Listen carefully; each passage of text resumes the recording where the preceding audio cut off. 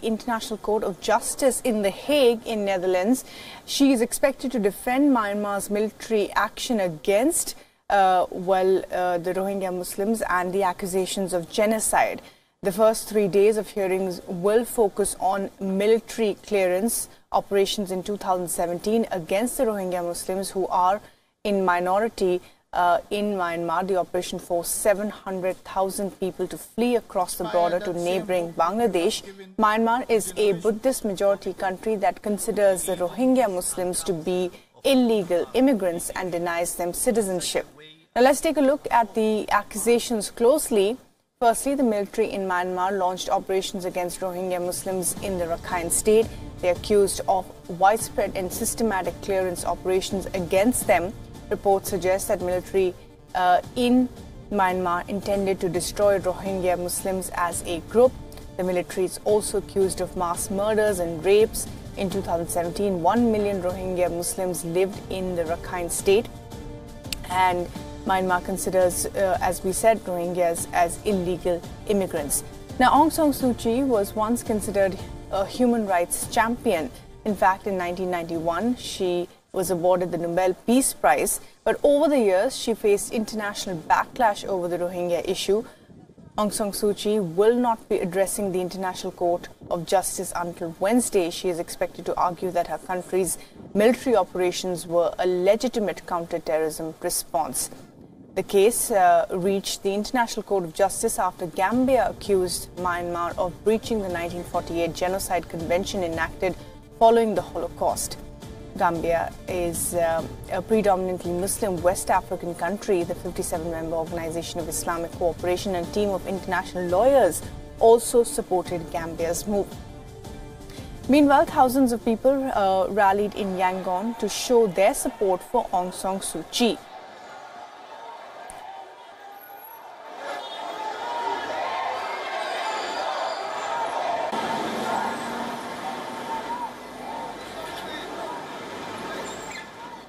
On the other hand, Rohingya Muslims are praying for justice as Myanmar goes to trial. And Wion correspondent Nina Maria is now joining us live from Brussels for the very latest on this. Nina, thanks for talking to us this evening. Now, what's the significance of this hearing and what have we heard in court today? Well, there are a couple of things about this proceeding and this hearing which are very significant. First of all, the International Court of Justice, as you know, is the UN's judicial body. Myanmar is a member of the United Nations, but has so far ignored previous UN reports into mass atrocities against the Rohingya. Secondly, it has some very significant players involved. Canada has taken a leading role, and in fact, attorneys on both sides, both on the Gambian side, which represents 57 Muslim-majority countries involved in this case as part of the Organization of Islamic Cooperation, but also on Myanmar's side, they are represented by leading Canadian lawyers. Canada, if you remember, stripped Aung San Suu Kyi of her citizenship over her silence linked to the army's actions against the Rohingya.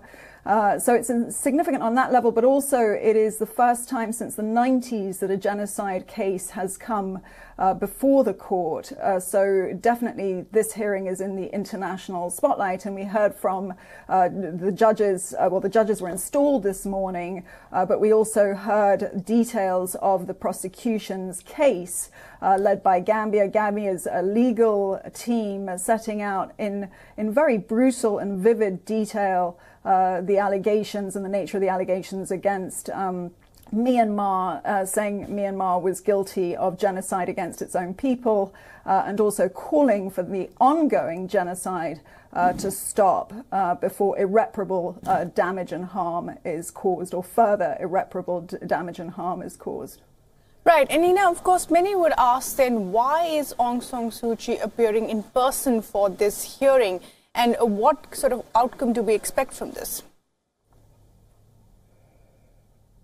Well, I mean, it's a good question. And in fact, when it was first learned that Aung San Suu Kyi herself would be appearing at court and defending her country, many were in a great deal of shock. I mean, the answer to that question is that she didn't have to appear in court herself. Certainly, precedent suggests that usually it's the ministers of justice or attorneys who argue these sorts of cases, and she is Myanmar's civilian leader, and she has come in person. She went into court this morning just ahead of the hearing, refusing to or declining to speak to reporters. We're expecting her to address the hearing first thing on Wednesday morning.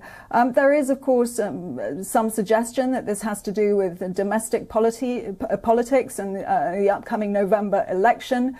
Her supporters back in Myanmar see her very much as Mother Aung San Suu Kyi, protector of the nation.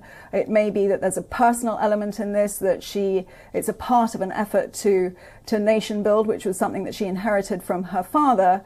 But she does have a lot to lose. Her international reputation has already been badly tarnished by her apparent alliance with the army that kept her under house arrest for at least 18 months.